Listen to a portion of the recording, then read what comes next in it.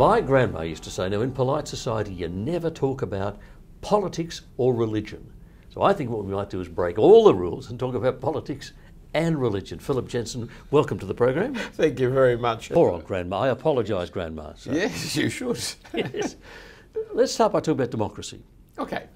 Churchill said democracy was the least worst system in the world. Talk to me about democracy. I think Churchill was right.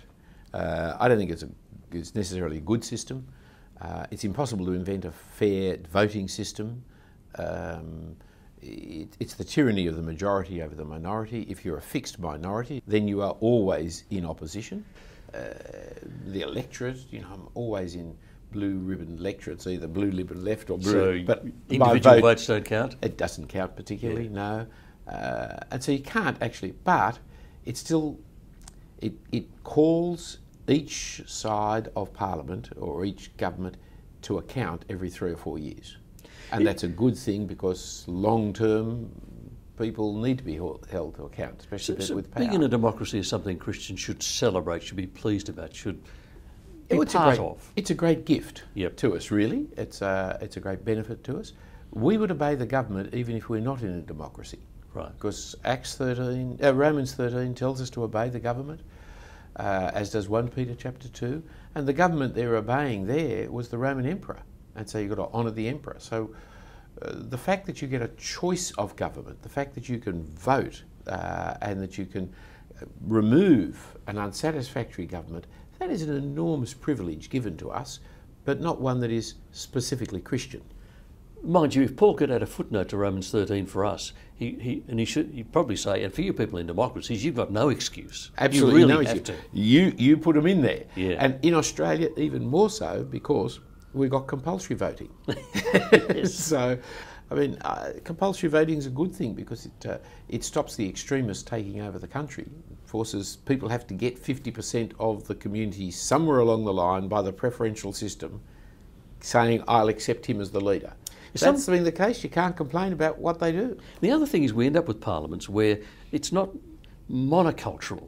There's not everyone taking one line. You've got one mob are going to argue for something, the other mob are going to argue for the opposite. So sooner or later your voice will be heard somewhere along the line. Well, it can be, yes. Although if you hold an extreme view, it's not held easily in our system.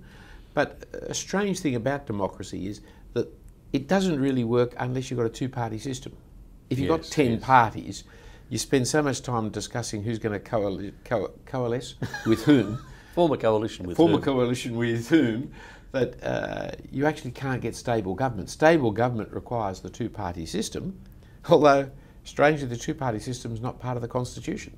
Right, no, it's not mentioned. But we still have a government and we still have a loyal opposition. I should mention, by the way, we're actually recording this chat in the middle of an Australian federal election campaign in the year 2010. So if you're looking at it some other time, and we end up making some topical references that don't make sense, that's why.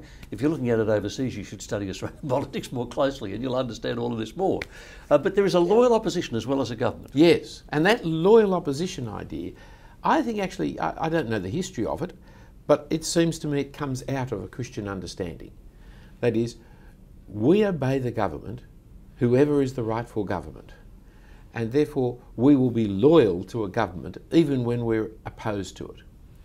But you look in the histories of the world and the histories of cultures, which have, especially ones not directly affected by the Bible, the leader of the opposition doesn't last long. No, Fidel Castro never had a loyal opposition. He had a locked up opposition or a dead opposition.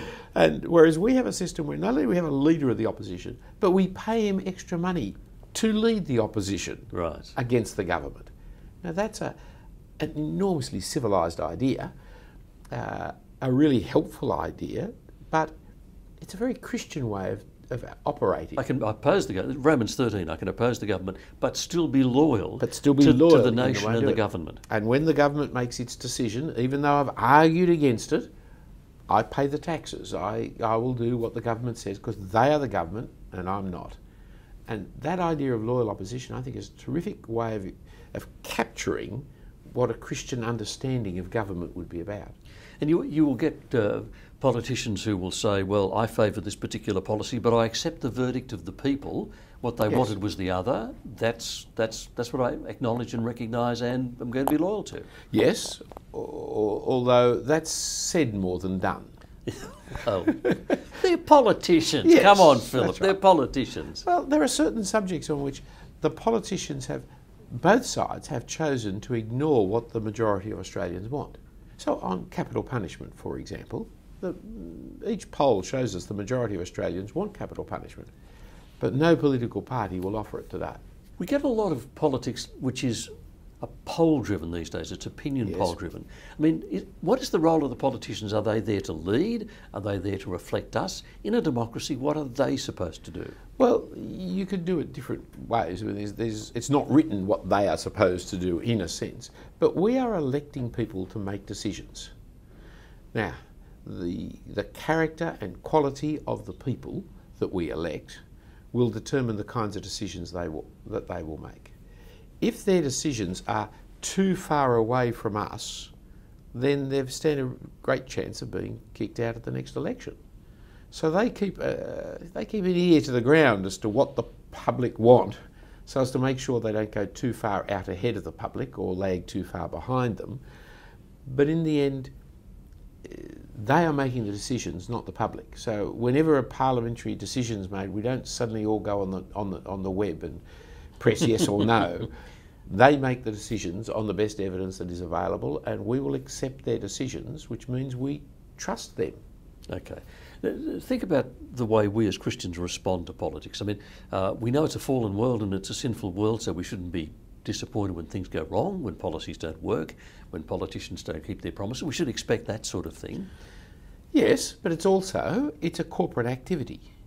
And so idealism doesn't ultimately work in politics.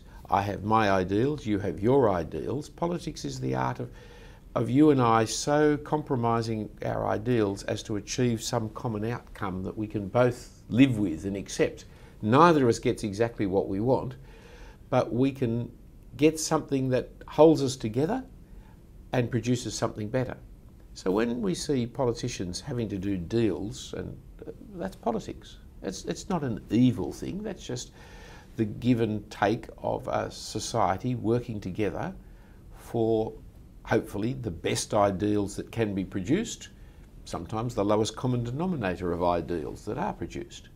And what about Christians involved in the process? Christians becoming members of political parties, being involved in campaigns and handing out literature, becoming members of Parliament.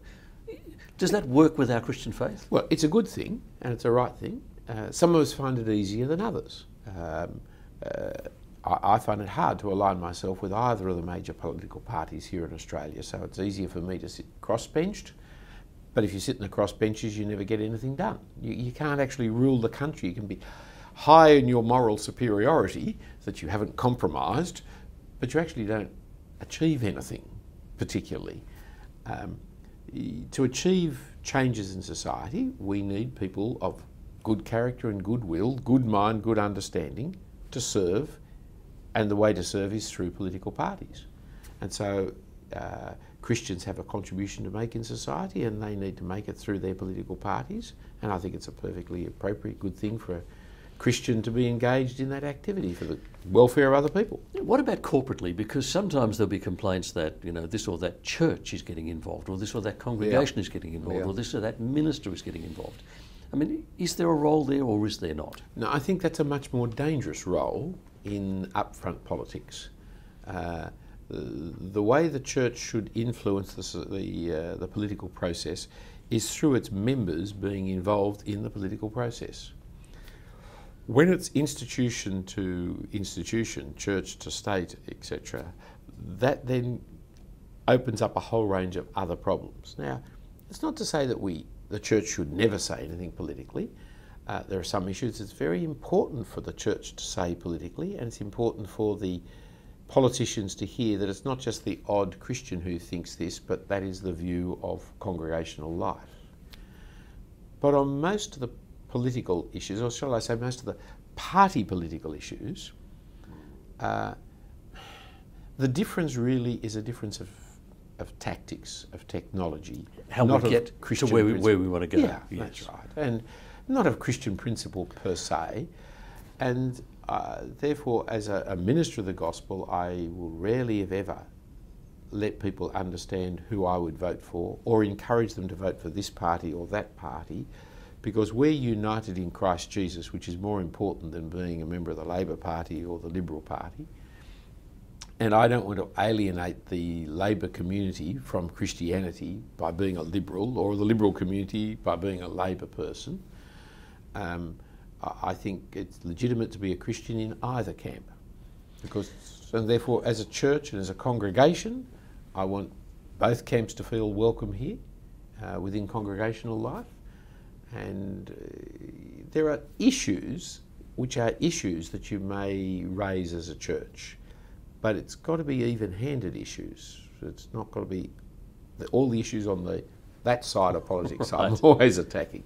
If an individual Christian is interested in politics, and I work with people who are obsessed with politics, yes, and actually think politics can solve all the problems in society, we need to be clear about the fact that can't happen. No, that can't be happening. It's been very funny here in Australia too to see the media hoisted on its own petard, because the great political debate of this election had to be postponed because there was a media show that was more important, yes. Namely MasterChef. MasterChef. So you have a cooking show which is more important to the community than the Prime Minister and Leader of the Opposition having a debate about who to vote for. Yes.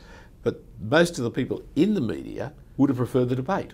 Yes, yes. Because they're all fanatics on the politics. Yeah, journalists, by and large, are political addicts. They're political obsessives. They're political tragics. They're tragics, aren't Someone they? said to me, what part of the community is interested in the current election campaign we're going through? And I said the Canberra Press Gallery. Yes. I think that's about it. Yes, because it's a very dull election. Yes. Two people desperately trying to claim the middle ground. This is the beige election. The beige election, yes. And they're trying to become as small a target as possible and make as few mistakes as possible. The Canberra Press Gallery is fascinated, no one else is. As individuals, we have a responsibility. We should be interested. We sometimes think they're a long way from us. You know, people who are political leaders are really significant figures. We have no contact with them. But there is at least one politician we all have contact with, or could have, and that's our local member. Yes. There are different political systems, and again, our media are really not helping us in the slightest in this regard. We don't have a presidential system here in Australia, and so we don't directly elect the president. We don't have a president. We don't directly elect the leader of the government. Yeah, we don't elect the Prime Minister We directly. don't elect the Prime Minister directly. We elect local members, and the local members then elect the Prime Minister and the Speaker of the House and the rest. It came up with Kevin Rudd in one way Yes. when he was refusing to leave office, when his party wanted him to leave office, saying, I was elected to be Prime Minister. Yes. No, he wasn't. He was elected to be the member for Griffith. That's his party it. made him Prime Minister. That's it. That's a very big difference.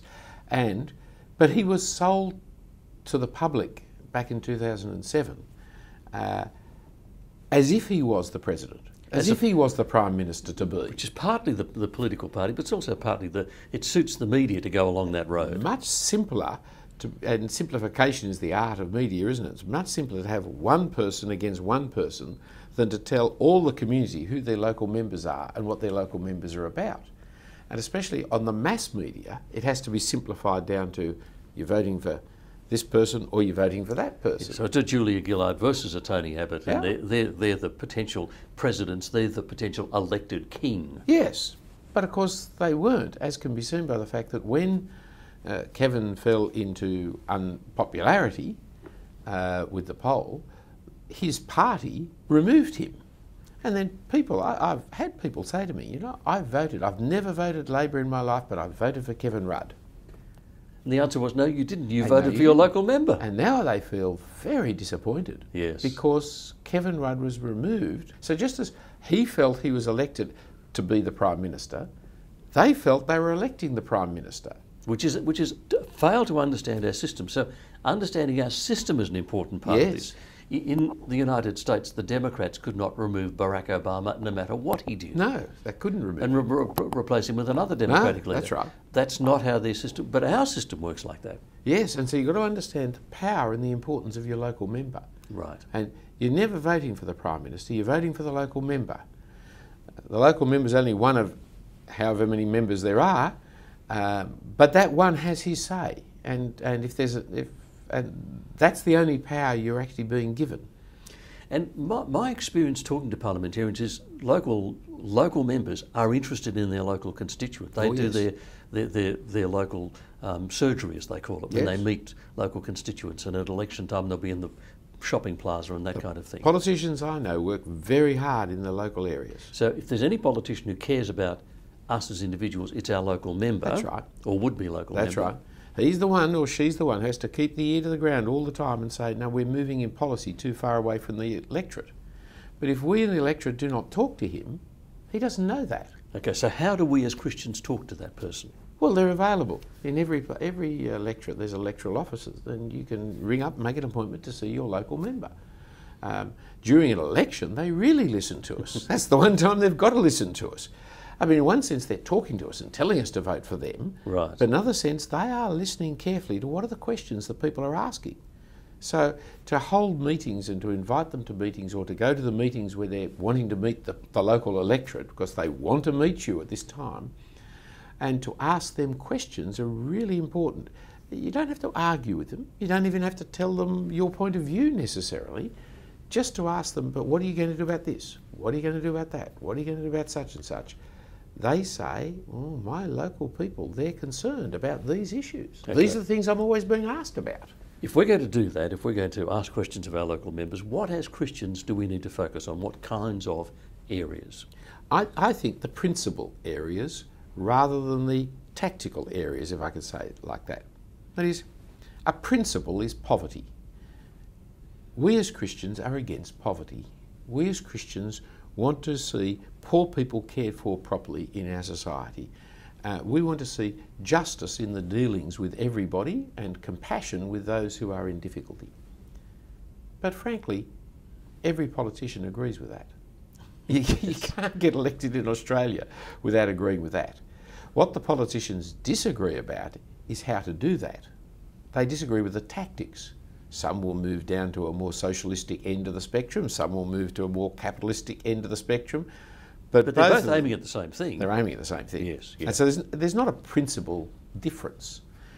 It's a really important issue for Christians, but it's not an issue that is particularly relevant in the election, nor is it particularly relevant in terms of what my local member thinks about it, frankly.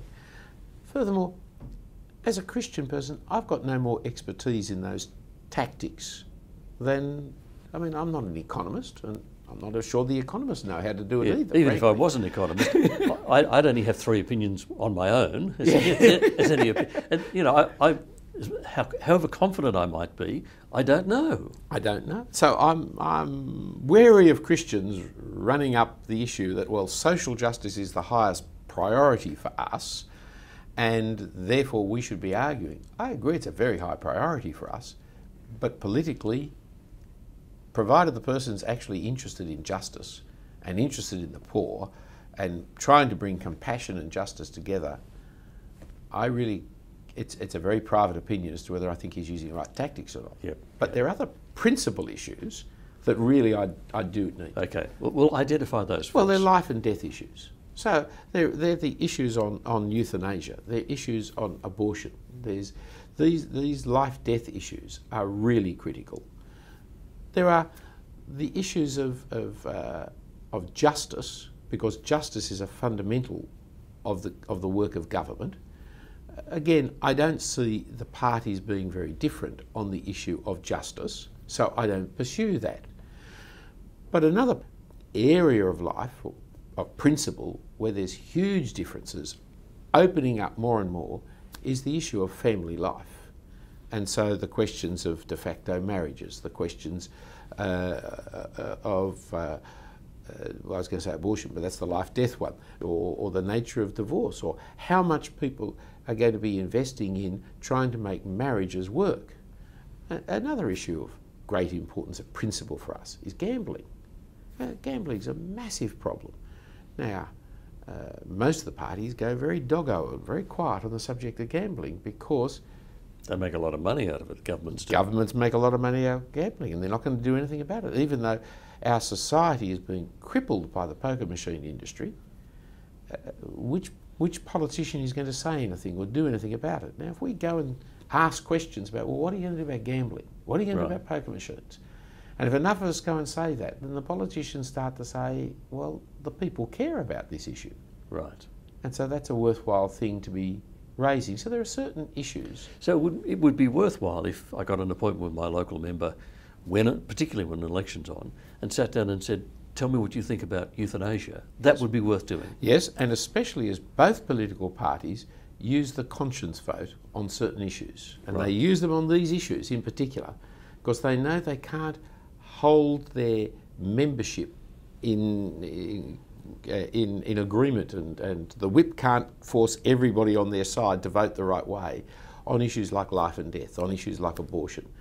And so it's critical, therefore, what does my member think on those issues? Because I'm voting for the man who is going to, or the woman who is going to vote for us having a euthanasia bill or not having a euthanasia bill. And that is far, far more important than whether they are Labor Party or Liberal Party. And we need to have done some thinking and some research, because they won't let us just ask questions.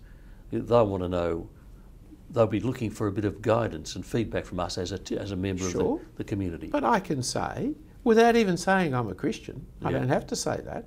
I'm a citizen. I'm a Christian, but I'm a citizen. I can say, I am very concerned about this issue because I don't want us to introduce euthanasia laws. Or I don't want us to make divorce any easier than it is already.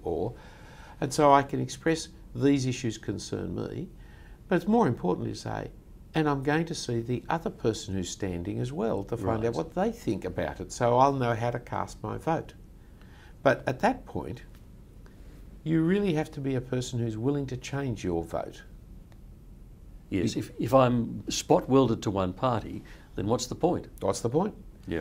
And I think you're being spot welded, in a sense, to the technology of bringing about results rather than to the principles. Yes, right. And the principles actually matter more in the long run. Okay, let me draw some threads together. There are three things we need to do. We need understanding and talking and voting. We need to understand how our system really works, and understand what it is it's worth talking about as Christians, don't we? So how do we pursue that? How do we make sure I understand what the system is, I understand what matters? How do we pursue enough understanding to do this intelligently and do it well? Well, there are two kinds of people we're talking about here. One is voters, the others are activists. Right. For the voters, the political system is fairly simple in terms of its basic structure. The Senate elections are very complicated in how they count the Senate vote. That's very difficult. But in terms of the local, in terms of the House of Representatives or the lower house, it is a very simple method by which we vote, and it's compulsory. But you've got to understand, it's made of parties and local members. That's who we're voting for, the local member. And if my vote's going to be worth something, I have to be not super glued to some party or some group or some point of view, but I have to say I'm going to make it count every time by talking to the local member, knowing what's going on. As a voter. Yes. As an activist, someone who has joined a political party, in a sense you are spot welded then onto that party. Yep.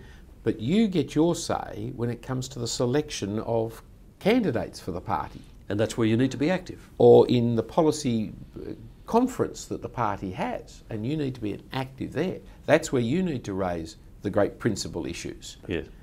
Okay, so we need understanding, talking and voting. That's understanding. For talking, we need to talk to our local members and maybe talk to other Christians and say, this is worth doing. And it's worth doing in groups. And sometimes I've been to a couple of meetings, I remember in times gone by, where the local churches got together and invited the two members, two people who were standing, to come and answer questions for us. Right. And I went to a very interesting one I remember many years ago, where the lovely Christian man gave terrific Christian answers and the non-Christian man gave really dreadful answers. But as the evening wore on, you realised that the Christian man would be a terrible politician because he didn't understand the law, he didn't understand the government, he didn't. Yes. Whereas the non-Christian man, although he had terrible answers, actually was very You clever had to make man. the system work. Yeah. He knew how to make the system work. Yeah. And so the evening was a funny evening because it showed us what was happening. Yep. And then you had to make a choice as to how you vote, but at least you're choosing between two real people. Okay, understanding, talking and voting. We vote in the end based on what we understand in our conversations. And the fact that we're going to get fined if we don't. Yes, we do that. we do that too. It's the only country in the world, I think. It might be one or two others, but we are rare in this world. There's a tiny handful. We're not the only Tiny one. There's handful, a tiny isn't it? handful who have compulsory voting. And compulsory democracy is not a bad thing. It seems to work for us, doesn't it? Yeah, well, it certainly means that weird minority parties don't win. Yes. Although, in the upper house, they can control power. Okay. But we go to vote, and it means you don't walk into the booth on the day and donkey vote or say it doesn't matter. Well, it's not responsible citizenship to do that. On the other hand, it is true God is sovereign and he will appoint in authority whomever he wishes. But it'd be nice if we were cooperating with God in the process. Well, it's a question of how responsible should a Christian or must a Christian be. Our responsibility primarily is to pray. And so 1 Timothy chapter 2 says that we've got to pray for those in authority over us. By virtue of the fact that we're praying for them, it would seem to me a little strange that we would then not take any opportunity to exercise a considered vote in the process of who gets elected or not. If we, though, were in a government which we didn't get that choice, we'd still need to pray for them. So the Bible doesn't tell us you must vote. But it does tell us we must pray. It does tell us we must pray. Yep. And if we're praying for these people and are given a vote, well, then I take it that we would use our vote sensibly. So there you have 4 points, 4 things you need to do. They need to be understanding, talking, voting and praying. And we need to actually be actively doing that, don't we? Yes. In some ways, praying's the first one. Right.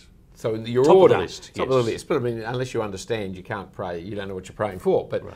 but prayer is commanded by God that we should be concerned to pray for those in government over us, and that we might live a peaceful, quiet life, which is Australia, actually, because of our system of compulsory voting, because of our system of preferential, we do live a very quiet, stable life. Political radicalism is a dangerous thing. That's good for Australia. We don't have a lot of that. So there you are. Understanding, talking, voting and praying, but you should actually do it the other way. Praying, understanding, talking, voting, and maybe talking in your prayer and Bible study group could be a good idea as well. Philip Jensen, thank you for your company once Pleasure, again. Kel. And thank you for your company on The Chat Room.